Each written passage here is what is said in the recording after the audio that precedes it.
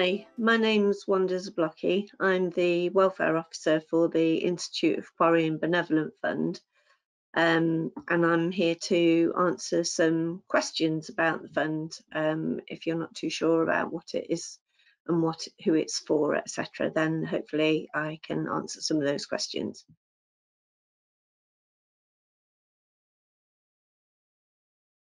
It's one of the benefits of the IQ membership. It was originally developed in 1925 to help workers and their families through periods of hardship as a result of injury, illness, or death, and those who are described as being necessitous. Today, whilst the IQBF still helps people under those circumstances, it's much wider than that, and we're able to offer support and advice and information, as well as signposting people to other services if we can't help specifically.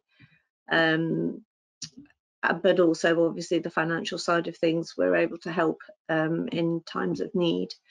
And the only criteria really is that you are a member or have been a member recently, and or you are a dependent of a member.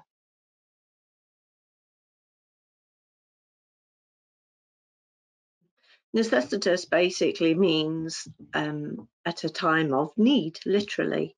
We've got the video which will show you a little bit more about the fund and the sorts of things where we might be able to help.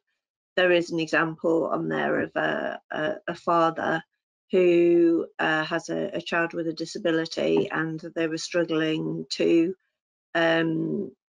take him different places because their car wasn't suitable for his needs. So they were able to the fund was able to provide some financial assistance in order to help to convert the car to make it wheelchair accessible for the family, which has opened up their world a lot more in terms of getting around and doing different things. And when we spoke on the phone earlier, you were telling me about the Institute's Benevolent Fund and how it's helped you and your family. Well, that's right, yes. As I said, my son Jason is disabled, and what happened? Just tell us. Well, it's a motorbike accident he had, and obviously it's a big shock to us to find that he was going to be wheelchair bound. Oh, but you know, it takes a huge whack out of my salary each week, getting him into town, seeing his mates and that sort of thing. But the Benevolent Fund have been absolutely excellent in helping us out with all that sort of thing. That's good to hear, but what practical ways would you say it's helped you and your son, the fund? Well, they helped us out with buying this wonderful van, which we've converted to full height for the wheelchair to get in, the ramp. So it's a very nice thing to have, actually, and it helps us an awful lot, I have to say. Yeah. Another example of a beneficiary that we have is a dependent of someone who was a member who unfortunately passed away, and the dependent was studying to do music, and they were struggling with the costs of his lessons and the cost of a new instrument to take him further in his musical development. And we helped with funding the cost of those lessons and towards the cost of a new instrument, which will help him to continue through his music career throughout university, hopefully, and potentially into a musical career in the future, which is fantastic that we're able to help this family.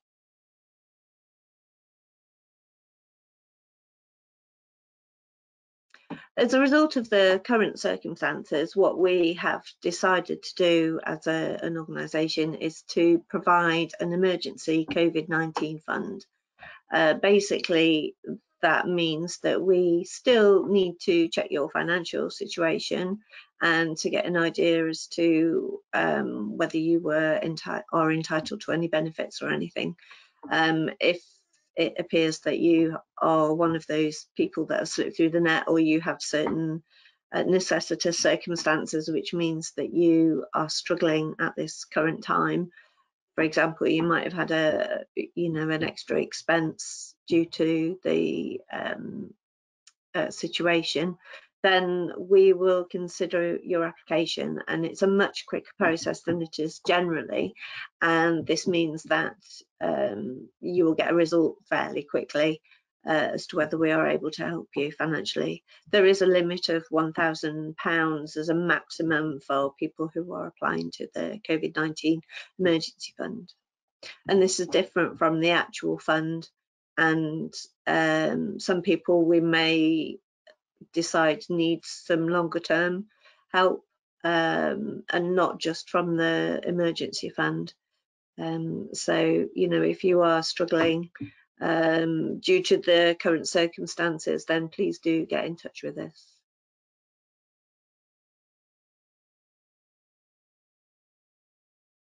This is where it's all changed, James. You see, nowadays anyone can join. The Institute of Quarrying and the Benevolent Fund is now open to the whole workforce. So whether you're a contractor or an employee, whatever your job, that's it, you can join. Well, it does sound pretty good, but how much does this cost? Well, this is the good news, and I bet if I tell you that it will cost you actually less than a pint of beer a week, surely you've got to be interested. It does sound pretty good to me now.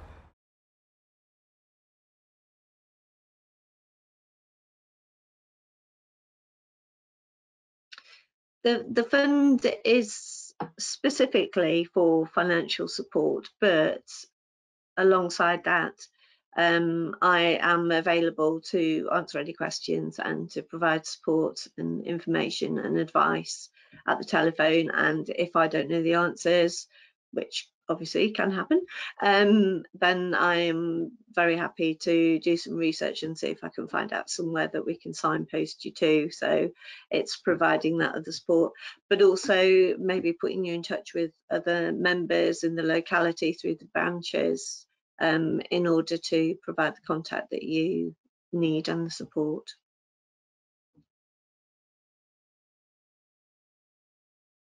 In order to apply to the fund for financial assistance, there isn't currently a time limit on how long you've been a member, so you can, I suppose, if you have just become a member, you can apply to the fund, but what would need to happen is that we would need to see some evidence of you having some commitment to the quarrying industry throughout a previous period. But each case is literally taken on its own merits, so we will look at your circumstances specifically. So, and if you're not too sure whether you would be able to apply to the fund, then by all means do get in touch, drop me an email or give me a phone call, and hopefully we'll be able to chat through and decide whether it is something that is worth considering for you. Well, my role as welfare officer is very varied. Ultimately, I'm here to support the beneficiaries to the fund, but also in order to help individuals to gain the support that they need, whether it be financially or otherwise. At the moment, what I'm doing a lot of is helping towards developing publicity for the fund in order to make people aware that it exists and what it exists for, who it's available to, and how to apply, and to kind of dispel any myths, I suppose, and confirm facts of what the fund is all about, and to put a face to the fund, I suppose, as well, in order to make it more personable. You know, we are here to help and support you as one of your member benefits.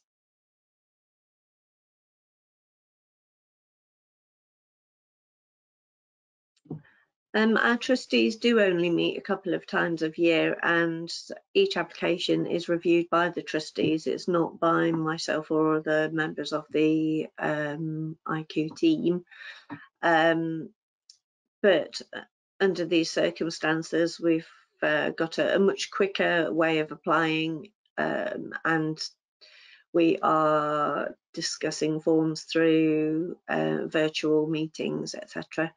At the moment, and this will be ongoing throughout the current situation, but also that is the way that we are discussing ongoing claims as well through the general fund. So it can be, you know, the turnaround is generally 4 to 6 weeks, but obviously with the COVID-19, the turnaround is much, much quicker, hopefully within 2 to 3 weeks. In the first instance, if you contact myself, the welfare officer, and we can have a discussion about what your needs are, and I will send you the application form.